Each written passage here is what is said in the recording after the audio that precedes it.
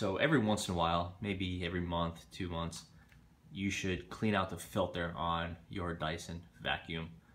This is something you could do in just a few minutes, and you don't need a new filter, you just have to clean out the existing one. So to locate the filter, just look at your vacuum and it's on the top. Give it a quick pull here, and that's it. This filter is cleanable. It's also replaceable. So if you do want a new one, you can do that, but you really don't have to. So now with it out, all you have to do is wash it under some cold water and then let it dry overnight. You don't want to put it back in here wet. It'll get water in your vacuum and it will hinder the effectiveness of your clean.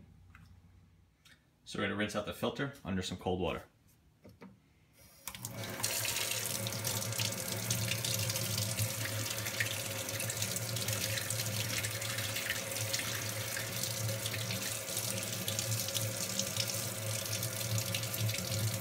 Once it's thoroughly rinsed, give it a shake.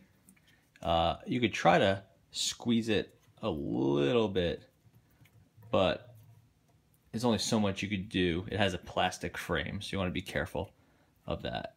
You don't want to crack that. You can see the water still comes out a little dirty looking. If that's the case, just rinse it out again.